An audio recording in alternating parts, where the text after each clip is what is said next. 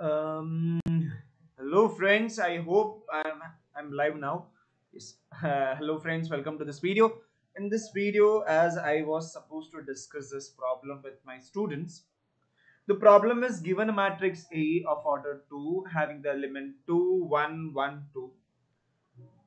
I need to first find out the characteristic polynomial. That part has been actually an easy part. So I have just directly wrote the solution of it. That means the characteristic polynomial is nothing but lambda square minus trace of A times lambda plus determinant of A. Trace is nothing but sum of eigenvalue. Determinant is nothing but 4 minus 1, that is 3. What we have to do, the most important and the interesting part of this question is to find out A raised to 100 by using the Cayley-Hamilton theorem. What is the Cayley-Hamilton theorem? The Cayley-Hamilton theorem tells us that, or it states as, every square matrix satisfy its characteristic polynomial. Since we here A is a square matrix with a characteristic polynomial lambda square minus 4 lambda plus 3, this polynomial will be satisfied by the A. That means on the place of lambda, if I write A, I will get A square minus 4A plus 3I equal to 0 since it's satisfied. Now what we have to do is we have to find out A raised to 100. To find this, we have to use Cayley-Hamilton theorem, and that is nothing but the restriction. Right? So the first thing, whenever some power of A has been asked and you have to use Cayley-Hamilton theorem, we are going to use a division algorithm. Right? That means we are going to divide the required matrix with the characteristic polynomial that we have. That means how I will start? I will start with dividing the required answer, that is nothing but A raised to 100 by what? I will multiply, I will divide it by what? I will divide it by A square minus 4A plus 3I. Okay. So this is nothing but the standard pattern that we should follow. Whenever we want to get any particular matrix by using Cayley-Hamilton theorem, we just divide that matrix by the characteristic polynomial.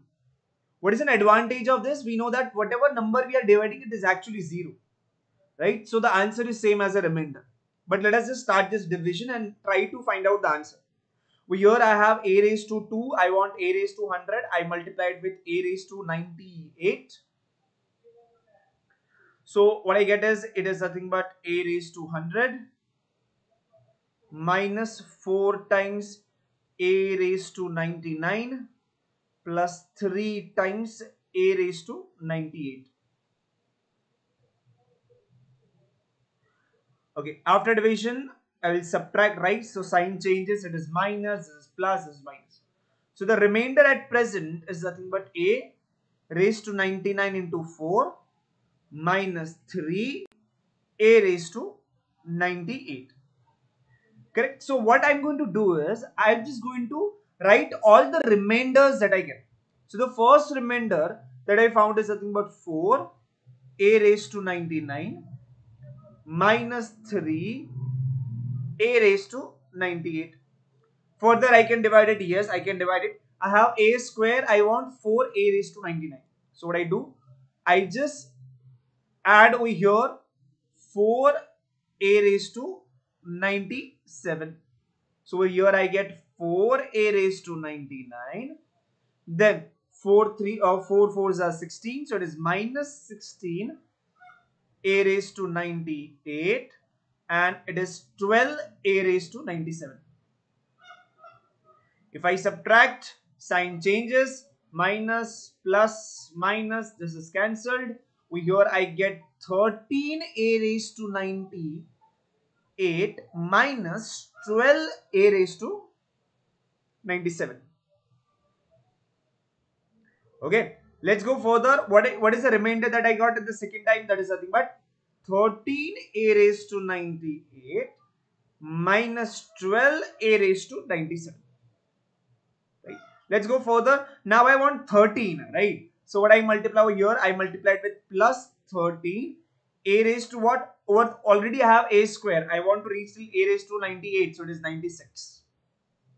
So it is nothing but 13 A raised to 98 minus 13 into 4. That is nothing but 4 3s are 12. 1 carry. This is nothing but 50 2a raised to 97, and at the end it is nothing but 3 into 13, right? So it is 39 a raised to 96. So if I subtract whatever I get, I just write it over here. So it is minus, minus, plus, minus. So what I get is, I get 40 a raised to 97 minus 39 a raised to 96. Let me just write the remainder over here. It is nothing but 40 a raised to 97 minus 39 a raised to 96.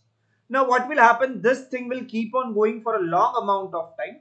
We just try to understand what is the pattern of this remainders that we are getting. Right? First observation that we can make is, whatever number is over here, the next number is 1 less than that. And over here I have the sign in negative. So if it is 4, it is 3, it is 13, it is minus 12, it is 40, it is minus 39. So that pattern is fine. So I just need to find out the first number itself. The second number is nothing but 1 minus than that. Now from this 3, I reach till what? I reach till 13. From 3 till 13, it is actually plus 9. From 13 to 40, it is plus 27, and similarly something else will also happen. But what is my first remainder actually? My first remainder was this. When I don't divide by anything, I just get a raised to 100. Right? So I'll get a raised to 100. Over here I have 1. So from 1 I reach till 4, that is nothing but plus 3. So now I think the pattern is clear. It is 3 raised to 1, 3 raised to 2, 3 raised to 3. Every time I am adding a power of 3. 3 square, then I added 3 raised to 4. Right? So what I am observing is, whatever is the power of 100, correspondingly I am getting the coefficient of it. For an example, a raised to 100 has the coefficient 1. Right? What is this 1? 1 is nothing but 3 raised to 0. Now, a raised to 99, when I had the remainder, that has a coefficient as 4. What is this 4? 4 is nothing but this 3 raised to 0 plus 3 raised to 1. Correct? And if I have a raised to 98, then the coefficient is 13, and this 13 is actually nothing but 3 raised to 0 plus 3 raised to 1 plus 3 raised to 3. Correct? Over here it is 3. It is 3 raised to 3. So similarly, this pattern could be taken further. Right? What we can do is, if I just consider this pattern, what will be the coefficient of a raised to 1? Why I am interested in that? Because I know if I divide my a raised to 100 by this polynomial, the remainder will be of the degree 1.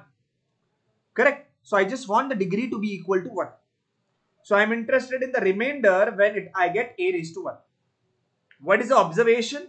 If it is a raised to 100, I have 3 raised to 0. If it is a raised to 99, that is 100 minus 1, I reach to go till 3 raised to 1. If it is a raised to 98, I need to go till a 3 raised to 2. Right? I need to go till 3 raised to 2. So the power, how much it is less than 100, I need to go till that. So the number over here is actually what? It is nothing but 3 raised to 0 plus 3 raised to 1 plus 3 raised to 2, and so on. It will go till what? It will go till 3 raised to 99. Why 99? Because 1 is 99 less than 100. Correct? So the coefficient of a will be this. Now what is this? This is nothing but a GP. This is nothing but the GP, where my a is nothing but 3 raised to 0. First term is 1. And r is nothing but every next term is obtained by multiplying with 3. Right? So my GP with a equal to 1 and r equal to 3. Then what is my S 100? What is my S 100? Right? Because I need to add how many terms? I need to add 100 terms. So it is nothing but a. This is nothing but what? This is nothing but r raised to n minus 1 divided by r minus 1. Right? So this is same as what? This is same as 1 times 3 raised to 100 minus 1 divided by 3 minus 1, and that is nothing but 2. That is 1 by 2, 3 raised to 100 minus 1. Right? So what I observe is, inside the remainder, the coefficient of A is nothing but this. So in this pattern of the remainder, the last remainder that I'm going to get is nothing but A raised to 1 times what I obtain is half 3 raised to 100 minus 1.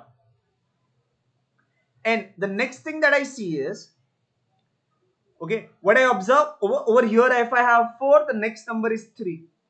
Correct. So here if I have this number, the next number is nothing but 1 minus of it. That is nothing but half 3 raised to 100 minus 1, and this thing minus 1. Times what? If it is A raised to 98, the next term is 99, the next term is A raised to 98. So if it is A raised to 1, the next term is A raised to 0. So that is nothing but A raised to 0. So ultimately, what we find is, we find that this term is actually nothing but my final remainder. Right? So this is my final remainder. I'll get some quotient, I'll get some remainder. What I found is, I just found the remainder. So my A raised to 100, this is my A raised to 100, I divided that by my characteristic polynomial of A, right? I will get some quotient and I'll get a remainder which we just now obtained. What is that remainder? Right? So this is actually my remainder. I just copy pasted it. Let me just keep it in the correct place. Right? Looks better. So now comes the final step. After doing so much of calculation, what we know is, this number is actually same as the divisor, that is characteristic polynomial of A in terms of A, times the quotient, whatever the quotient might be, plus the remainder. The remainder is nothing but 1 by 2, 3 raised to 100 minus 1 times A minus the same number minus 1. So it is half 3 raised to 100 minus 1 minus 1. A raised to 0 is nothing but I. What we know is, by Cayley-Hamilton theorem, this is 0. So this is a place where we are using the Cayley-Hamilton theorem. Ultimately what I found, if that thing is 0, ultimately I found that my A raised to 100 is actually same as half 3 raised to 100 minus 1 times A minus, we can simplify this.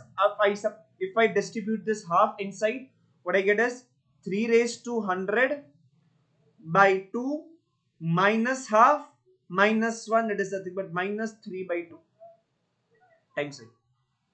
Correct? So this is nothing but the final answer. What is the next thing that could be done? You can write the value of A, you can distribute that number inside, but I think this is more than enough.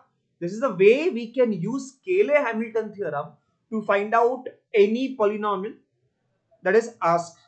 Right? The only thing we should know, the statement of Cayley-Hamilton theorem, and the next thing is, we need to use the division algorithm. Right? We need to divide that given or the required polynomial by the characteristic polynomial. Right? So I think this is enough for the solution. If you still have any doubt, difficulty, you can ask in the chat box. Okay? Bye bye.